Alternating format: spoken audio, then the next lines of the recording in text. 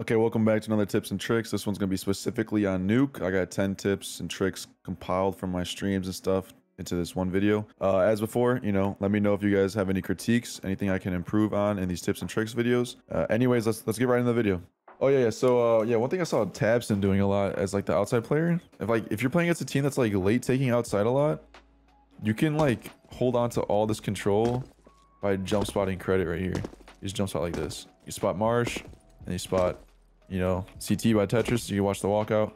And then you're also like a pretty fast rotate to A site through mini right here if they end up hitting inner. So that's something I saw Tabson do a lot. It's just like if he's come outside, he'd molly Tetris deep here and then comes over here and it's like, oh shit, no one's out. Okay, and then you just come back here and just fall into like this jump spot and then jump spot them. And then if they end up coming outside and they, I don't know, smoke secret, throw slash, you can always just come back into garage to eventually watch their rat mini. Or you can end up falling back to yard, waiting for like their push towards yard control, some deep angles like this. And then if they end up taking garage control as your yard, then you can even fall back further and then go into like something like forklift and some like nutty ass off angle to watch the walk up right here, just to stop them from getting into heaven. You watch like the wrap to heaven. Oh, another thing too for Nuke. Okay, this is something I see like every outside player does that I've watched so far. It's like always phase 3 of a round, like the last 30 seconds. The outside player will reaggress and he will clear out outside. And the reason for this is that like if you reaggress outside like the last 30 seconds of the round and there's no one here, then you can end up like stacking A site because they're probably gonna hit A. Like if they haven't taken outside until like phase 3, then it's just too late for them to like late take outside and then do anything with it. Because if they try and late take outside and go down secret, even full on sprinting, they're gonna like probably run out of time. And if they late take outside and like walk it, like to come out mini, like they're probably gonna have like 8 seconds left. So it's like I see like every outside player always reaggress. If he's garage, he'll reaggress and clear outside and then like rotate to heaven. If he's yard, he's like all in the really passive angle, he'll reaggress in the last 30 seconds, clear out yard, and then just come heaven. You always want to clear this out in the phase 3 because if you don't clear out phase 3, chances are in phase 3 they're gonna hit A anyways. You don't want to get caught off so far away from the site with like a slow ass rotate. Might as well be there. So just like as an outside player, you should like low-key just always reaggress phase 3. That's just like what I see a lot. An angle I saw Tabson run that he was holding is like back here. If they already threw like secret smokes or whatever, slash smokes, if you just sit back here and hold the cross, it seems like you're just exposed as fuck. But you can watch like the walkout. No one pre-aims this. Like you're so deep. Like this is where you're peeking from. No one's gonna be aiming at that. They're gonna be looking yard by the time they can see you.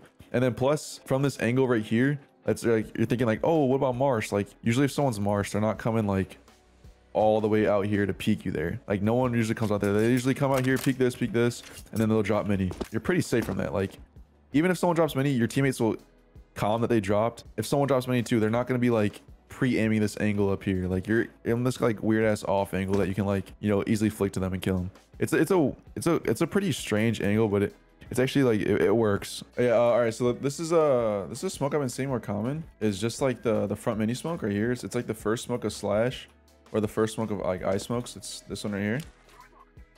And I believe the smoke just like replaces this red smoke here. It gives you more space.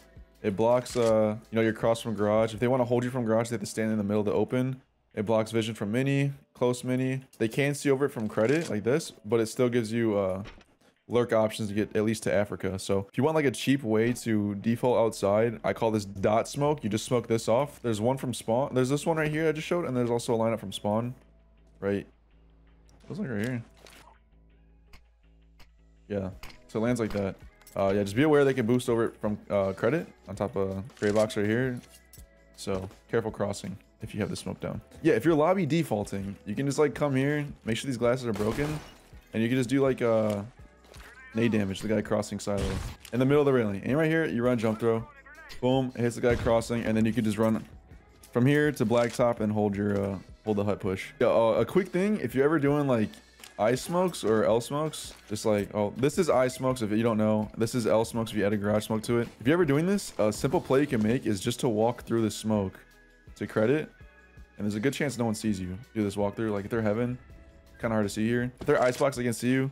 Sometimes the smoke will land better where it's not too far off, and you can just walk through and just find a kill on someone just sitting here. It's a nice little like solo play you can make. Speaking of solo plays too, if you're ever doing slash smokes, I've seen this fight. A fight you can take is to get flashed through and someone flashes garage, and you come here, swing into garage so you're safe from yard, and then just take a fight on the guy mini. Because usually the guy mini will see the slash smokes come down, because he's not worried about like a run through, especially if you're like walking it. So if these smokes are down, have your teammate flash for you, you go through, swing mini, take a fight on the guy here. If no one's here, then you can turn around and fight garage. Because the whole reason that flash is to blind the garage guy so you can kill mini, because you can't blind mini like all the time. So you come here, swing, guy behind you is blind. If you don't see anything, then you turn around and then you fight the guy back here. Nice little fight you could take. I think we call this play Mezzy on our team. That's just the code word we use for it. There's also a nuke back sight gimmick you can run. I saw FaZe do this, where you'll molly out top silo, and then you double HE back sight. And this is just like, this is good at, like I said, on your lobby defaults. If you just are all lobby and you plan on not starting, you know, taking outside off of spawn. If you all start in lobby, you can go for like this gimmicky nade stack play. And the idea is that you molly top silo to push any CTs off back here. They drop, and then the double HEs come in, land right here. The way to line this all up, let me see if I get this right first try. Molly, you come here, aim here, run jump throw.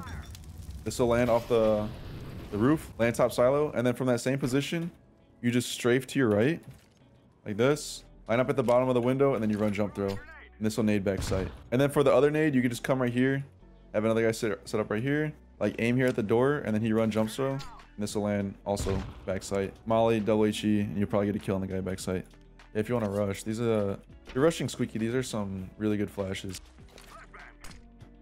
Right there, lands on the rafters. It doesn't blind your team. It's coming out through squeaky. So if you're like the guy who's mollying roof, you just come here. That glass should have been broken. You come here, molly roof, come over here, jump on the pipe, and then you throw these flashes.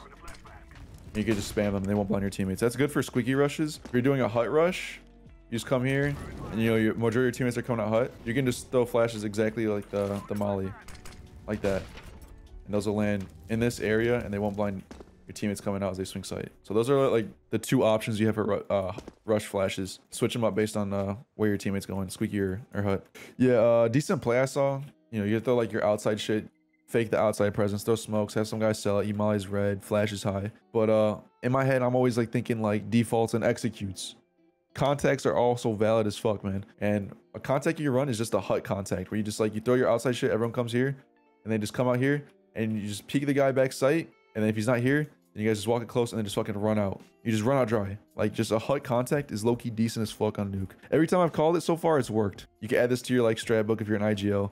You know, your little call options, fake outside, go to hut contact early as fuck. It works out really well, like phase 1. I don't know exactly the reason for this yet. I do think this is why though. So I saw this was Big I was watching. I don't know who the ramp player is on Big, but he came down here at the start of the round, just broke glass, and then came back up. Like, you know, he comes here, does like the usual stuff, smoke molly, drop, jump down here, broke glass, and then came back up. And I think the idea for this is that like if you break glass early, anyone ramp is going to hear that, and they're going to be like, oh, someone, you know, is starting secret through ramp. So that's like some false information that they're calming. That's one of the ideas. And then also I think if the T's go down secret and like, you know, ramps like first rotate, if you have someone heaven, he can come down here and actually push into double, and without having to break the glass after the T's are already down, so it won't give up the silent Q. So like one thing you can do is just like break the glass off of spawn. Another thing I saw too is nading the double door. I think you nade like this, and this will blow up only one of the doors, so you can jump spot. And then also, because one of the doors is blown, you can just watch their cross to control. You like have unlimited angles to watch their cross to control. Like it's literally like impossible for them to cross unless they smoke for that cross. It's like, yeah, I'd be curious what's the difference between blowing the left door and the right door. I don't know if you guys have any reasons for that. I think the right door makes it so the opera can hold it from ramp. Oh, okay. So what's the point of only blowing one door then? So yeah, they won't see the doors blown. So yeah, I guess if you blow the deeper door like here and not this one, when the T's come down, they will see the back door before they see the close one and assume the door's not blown until they get closer and the door's gone. T swing is a single door. You have to adjust your crosshair less on average. Oh, because there's like less, I see what you mean. Like less, you only have to worry about this versus worrying about all of that.